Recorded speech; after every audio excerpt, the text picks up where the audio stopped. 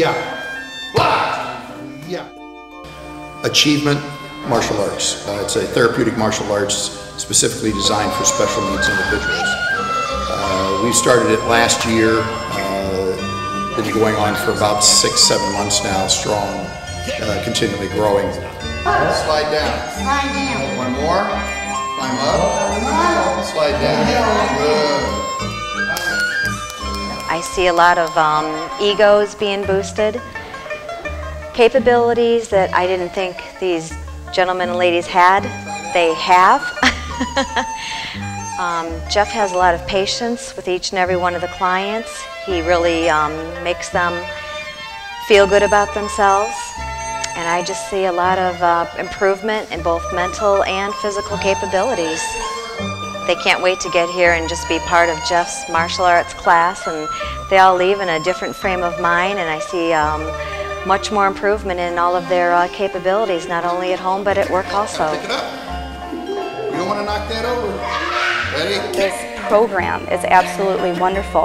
To begin, I wasn't sure what to expect. As time went on, I saw each individual grow in their own way. I saw them grow within themselves with confidence. I saw them grow physically with being able to do more things for themselves. Their range of motion got bigger. I saw the energy levels increase, and those individuals that had very high energy levels, I saw them sort of medium out as time went on. They were able to get rid of that energy in a positive way. Jeff makes it very clear that everyone has their own achievements within themselves. It's not so much the group has to achieve the goal, it's an individual goal, and everyone moves at a different pace.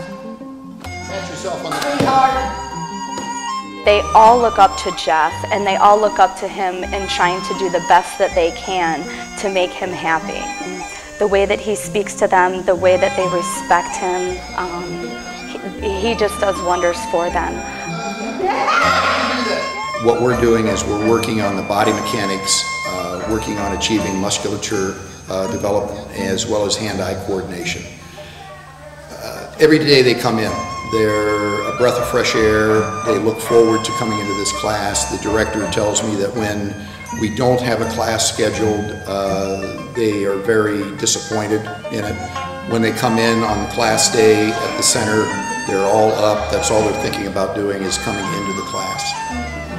We work, as I said, we work on their physical development, and every time I see them, I see very, very small steps forward, which is exactly what we're trying to achieve here.